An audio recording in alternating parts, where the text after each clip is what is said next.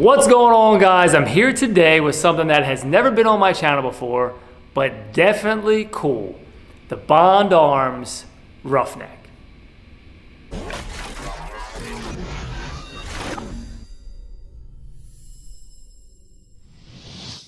Alright, so some of the best guns are found used at gun shops. And this is one of those gems.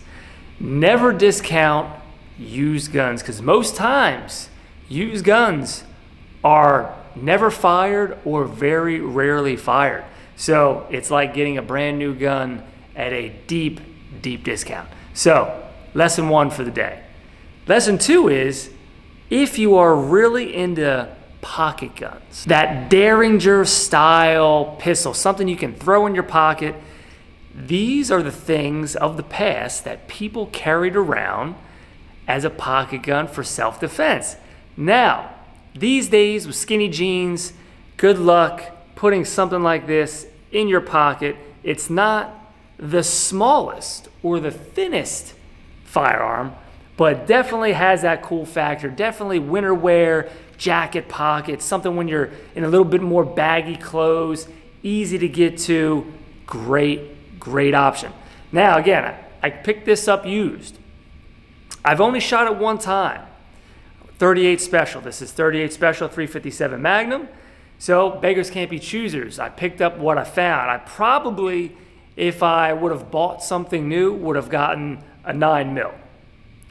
But 38 Special is pretty cool to me. I got 38 Special, and if you really want to get spicy, you put them 357 loads in there and really pack a wallop. So we're going to shoot some 357 today. We're going to shoot some 38 Special and see really what it's like out of this small gun. Something that these Bond Arms Derringers got going for them is they're pretty robust. I mean, this thing is hefty. It's got some weight to it. It feels very solid.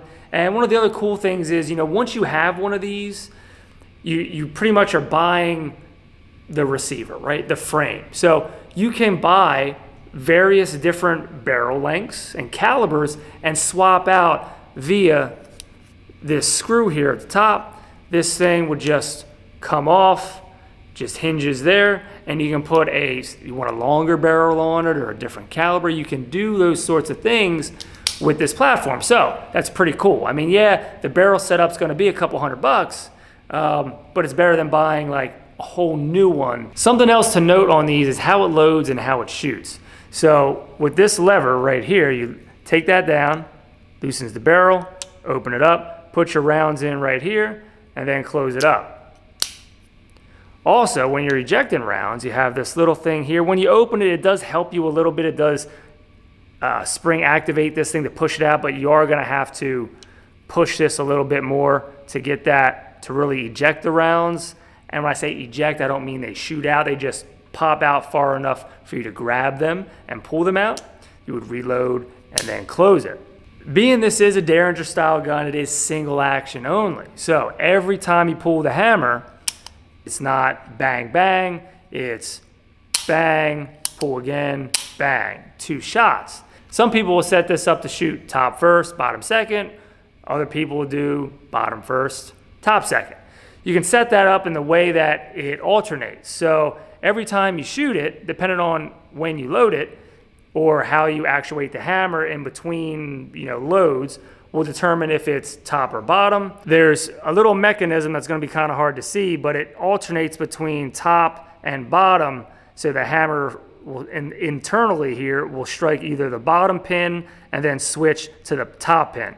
And there's a little spring in there, and there's a little the hammer, you can kind of see which way it's tilted to let you know which way is which. I've never really been concerned with it because it's not something I'm really carrying at this point, but it is kind of cool to know, okay, well, I mean, it's close range. Is it really going to matter? A couple feet away, which barrel fires first?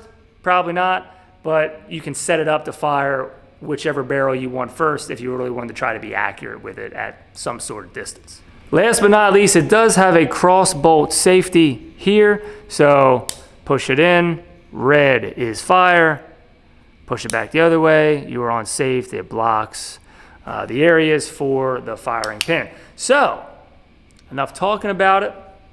Let's shoot it, see what happens.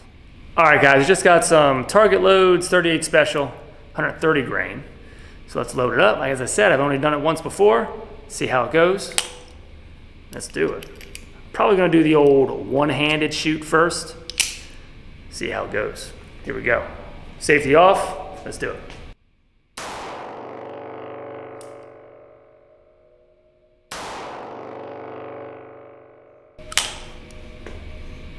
See there? Push this out. Gives you a little bit of a boost. Pull it out, reload. Something that's weird about this is the way the trigger feels and the way you have to press the trigger. Because this is a really small grip, now listen, I don't have huge hands. Get 2 fingers on this thing, right? Well, when you come down, it's sort of a weird angle, so when you want to kind of bring your hand down, you want to rest it right here. And it feels like a good spot because it's like right in that groove, but really you can't, and I'll demonstrate this here, you can't like push the trigger there. This is where your finger wants to go, but you can't push it. You actually have to kind of bring it down to this portion, and it's a weird reach. That's the only way you can push it.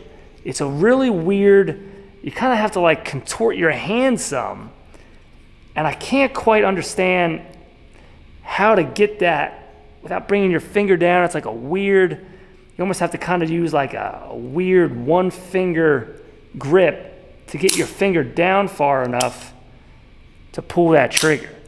I don't know, it feels awkward. It doesn't feel natural. Like I feel like if I were to pull it out, if I was gonna use it, right? Pull it out of your pocket, you cock the hammer, and in that way, it feels okay. Cock the hammer. I don't know why that first round it felt so weird, but feeling like, let's try it again.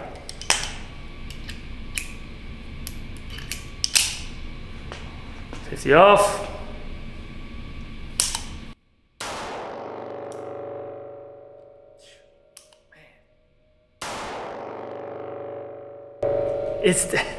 It's something to get used to. I mean, it's not bad. It's just, it's a weird, man. It's just like a weird feel in your hand. I'm not used to shooting one-handed a lot, so I'm used to coming up and you want to shoot it with 2 hands. I mean, it fits in your hand. I mean, again, I don't have large hands and 2 fingers is all I can get on there. It's just a weird, definitely, okay, I would say this.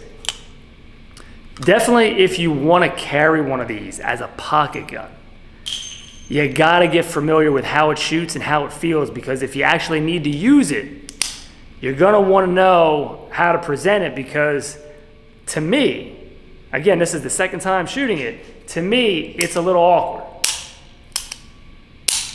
Let's do it again.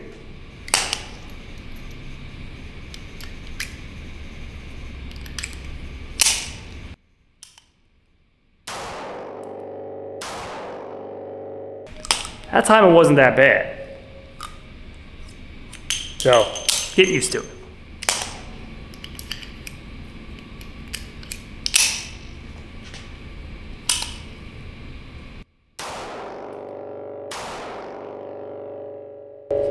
Guys, again, with the 38 special and the weight of this thing, there's really no recoil. I mean, it feels perfectly fine.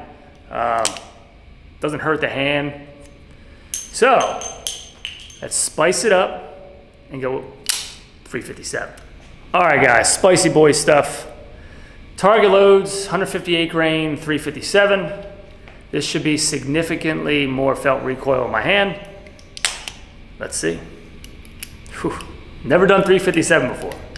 So, woo! Let's do it.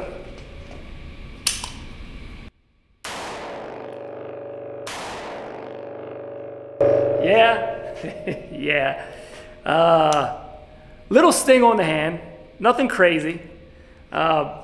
Because I shoot, you know, those big bore like the 45-70 revolvers and Smith & Wesson 500, I've have experience with those. Nothing compares to those as far as felt recoil in your hand. Don't get me wrong, this does sting a little bit, but nothing like those big calibers. So this is actually, for me, It's manageable. It's not bad. But let's throw a couple more in and see how it goes. Round 2, 357 Spicy Boy.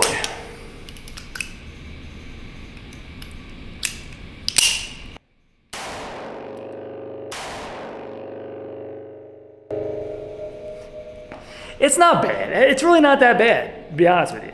I mean, you feel it, it thumps your hand a little bit, stings for a second, but manageable. I mean, you're not gonna be shooting this all day. It just feels like a really hefty, solid piece. All right, so what I got here is exactly 5 yards away. I've got just small taped off area on that backer. I'm gonna do 38 special target loads. And I'm just gonna see how accurate this is gonna be on more of just like that quick draw if you're gonna use it in that sort of scenario. Now, mind you, depending on the situation, you're probably gonna be in a little closer than this if you're using something like this as sort of that really close, like 5 feet in type of thing if you have to. But let's just see what it's like at this 5 yards. See if I can hit anything, actually doing my best to aim quickly. So let's do it.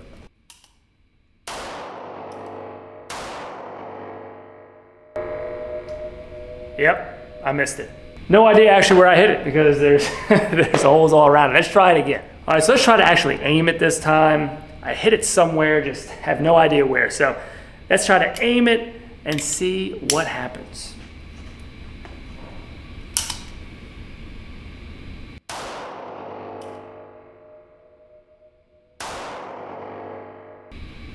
I think I'm pulling down low on it. Let's try one more time. This is a fail right here. Let's do it again.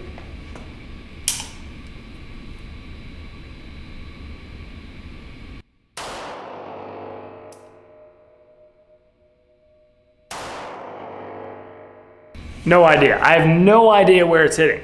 No idea. Let's try it closer.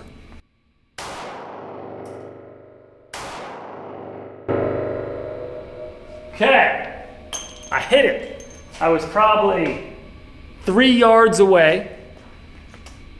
Hit it top left-ish corner. I was a little left. Now let's try it again. Back at 5 yards. Now I know kind of where to hold on this thing. The sights, something else to note is the sights. It's kind of a tricky setup. Big front post, small rears. Kind of blends in there. Anyway. Really not supposed to be aimed. It's kind of like a point shoot. Just do it one more time. The more I shoot this, the more I feel like it is certainly very close, couple feet away where you know for sure you're going to hit something. I mean, this barrel is super short. You put the rounds in, there's probably like a 1/4 of an inch maybe of barrel length of rifling. So, it's probably coming out there. It's not stabilized very well. At distance, it's probably tumbling. It's just not going to be accurate gun at a distance for me right now. But at 5 yards, let's try it again to see if I can get on paper aiming it. Here we go. There we go, dead center. Slightly low and left. So, point shoot gun, moral of the story. I wouldn't take it out. 5 yards. This is not, to me, a 5-yard gun. It is a very close, up close and personal gun. Ladies and gentlemen, what have we learned here today about the Bond Arms Roughneck? Well, in my hands, this is a up close and personal, holding somebody off, point shoot, standoff device, in the gut, bang, bang. Nothing for me that I would trust myself without many extensive rounds practicing shooting at even 5 yards. Now, mind you, I am aiming at what would be like a 6x6 square, so it's not the biggest target. Obviously, the backer itself is more man-sized, so I was hitting the target somewhere. I just don't know where with this setup. So, would you hit something? Could I have hit something if it was a person standing there at 5 yards? Sure. Under stress, with this setup, cocking the hammer, kind of a weird trigger. With practice, under stress, sure. Something I didn't ever really shoot and just threw in my jacket pocket just as a just in case. Ooh, might be kind of hard to say for sure if I'd be confident to hit something at 5 yards, probably shaking it around and pulling out and trying to be, you know, save my life. So backup, last ditch effort, sort of on your back type of gun. Shit hits the fan and you're up close and personal, definitely, in my opinion. So guys, quirks and features abound with this thing. Very cool. I dig it. I'm glad I picked it up. So, all right, guys, don't forget Steve MP5 on the Instagrams. I'll see you next time.